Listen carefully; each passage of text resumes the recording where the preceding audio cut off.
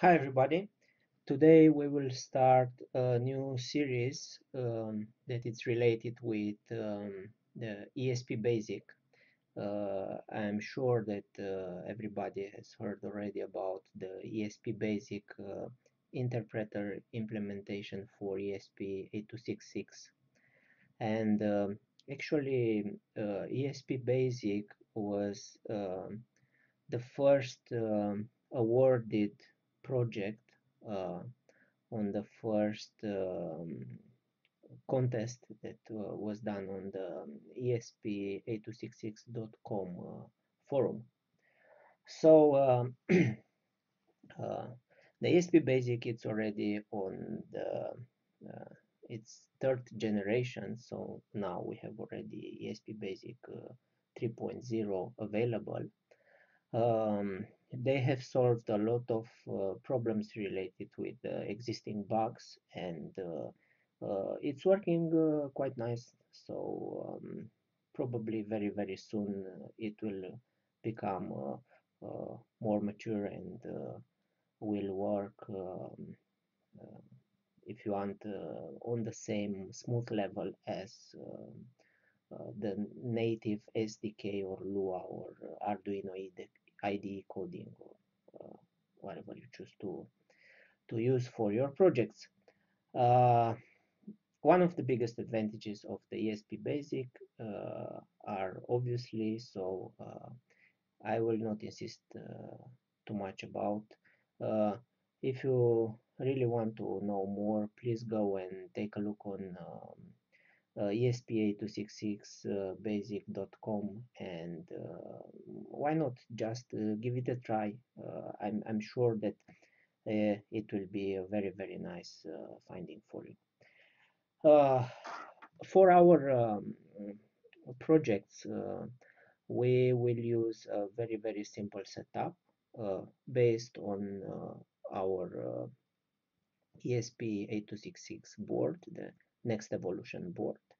This one is loaded already with the ESP Basic 3.0 firmware. It's connected as usual through the USB port. And because the main target of the next tutorials will be related with the I2C and how to uh, program devices connected through the um, next bus and generally through the I2C bus. Uh, we will use also the Ep.1 extension board uh, where we have quite a lot of I2C devices that we can play with. The first program that I think will be necessary to write and use with our boards will be the I2C scanner, because with I2C scanner you can obviously detect the devices that are connected through the I2C bus, and also you are able to troubleshoot in the future your boards and see what's happening if you have a faulty IC or something's going wrong on your bus.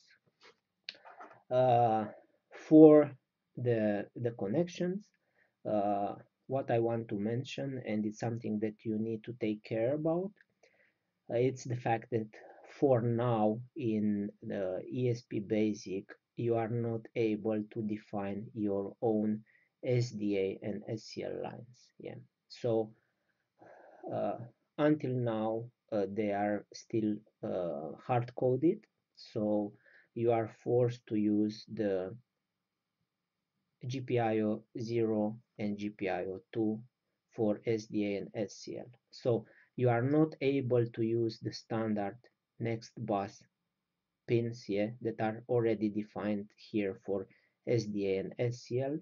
You need to use the GPIO 0 and GPIO 2. I really hope that in the near future we will see a way to define the I2C bus used GPIO pins as are available in Arduino IDE or Lua or uh, SDK or whatever software are you using there. Yeah. Okay, so the connection is very simple. We have the VCC, we have the ground, and we have the SDA and SCL, but as I said, not from the standard pins, but from the GPIO 0 and 2. Now let's go on the software side and let's see how it's looking the I2C scanner. The program is very simple. Actually, what we will do here, uh, we will increment the I2C address where we want to do the I2C connection from 0 to 127, because we are talking about standard I2C bus. Yeah. So we will have the I2C communication begin from the address, yeah, so from 1 to 127, and after that we will read back the status of this I2C communication.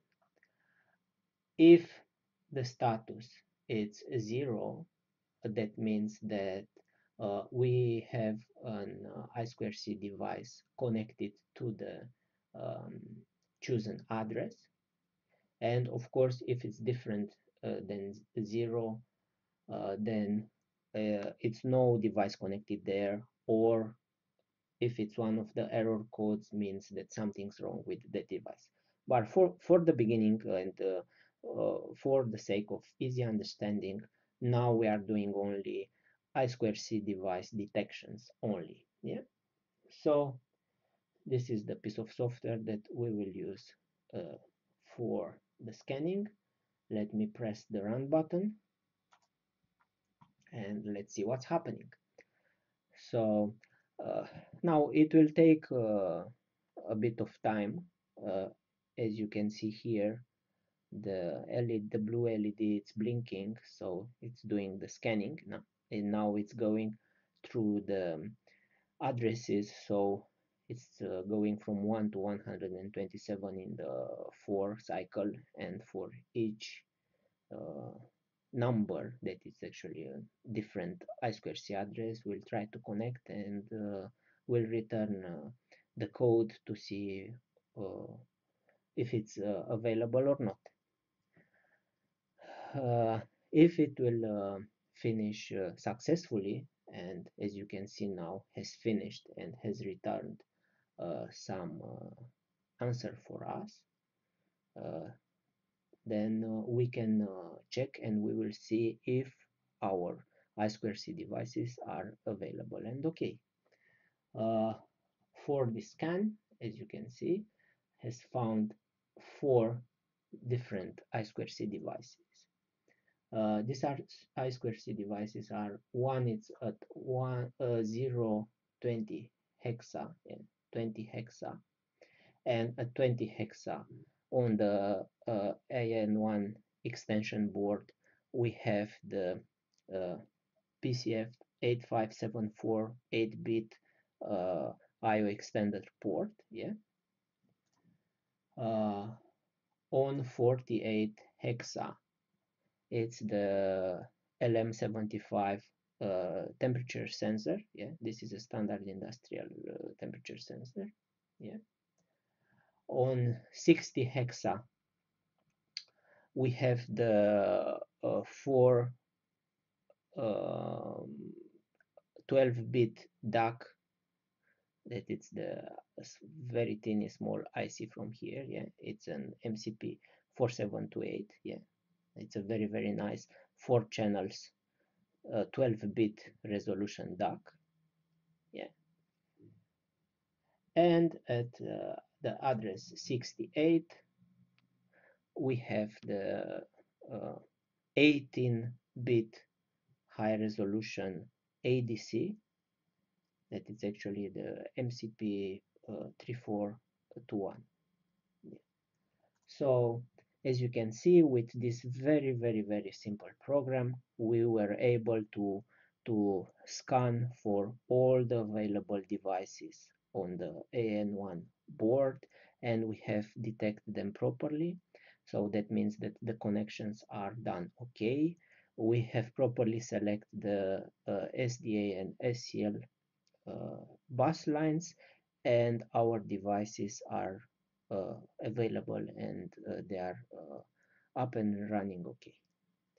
So this is the simplest way to scan your I2C bus for devices, and also you can use it in the future for troubleshooting. That's all for today. Thank you for watching, and if you like my videos, please give me a big thumbs up. See you next time.